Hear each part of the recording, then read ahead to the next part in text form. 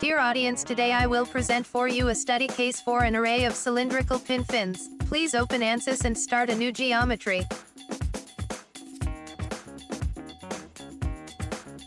Then draw a circle radius 1 mm and then extrude it with a length of 75 mm.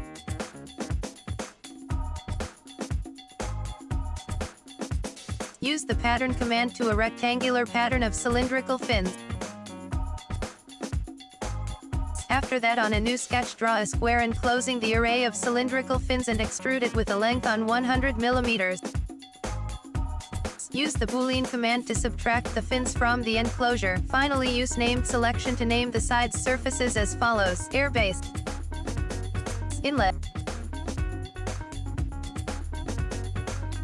outlet, fin base, symmetry, fin wall. When you finish, form a new part, then save the geometry and close.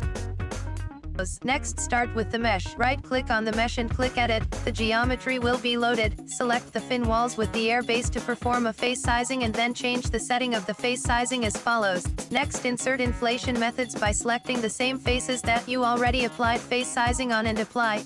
Change the setting as shown.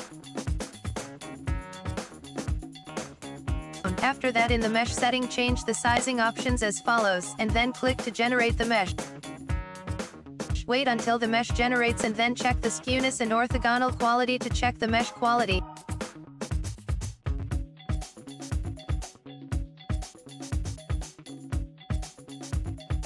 In Fluent, right-click and edit Setup.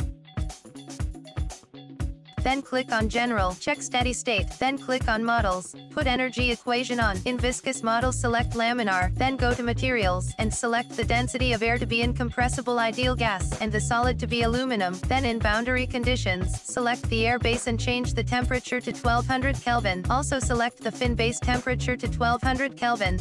Then select the inlet and click on Edit. Let the inlet velocity be 2 meters per second and the temperature 400 Kelvin. In Solution Method, select the scheme to coupled and let the pressure constant, momentum and energy equation second order upwind. Next, click on Solution Initialization and click on Initialize. Then choose number of iteration to 100 iterations. After that, wait until the calculation is completed. Then click on Graphics and Animations. Select Contour and click on Setup. Select Contours of Temperature and select the air base with the fin base and fin walls and click on Display. The temperature distribution will be displayed on the screen. In Plots, select XY plot and click on Setup. Select a new line and click on Create. Then plot the temperature distribution along the line. After that, check Write to File and Order Points and click on Write to compare the analytical and numerical solution in MATLAB. In Reports, select the flux and click on Setup. In Options, select Total Heat Transfer Rate and select the air base and fin base and click on Compute. Then close Fluent and right-click on Results to edit. In the toolbar, select Contour and click on OK and insert Contour. Then select to display the temperature contour on air base, fin base and walls and click Apply.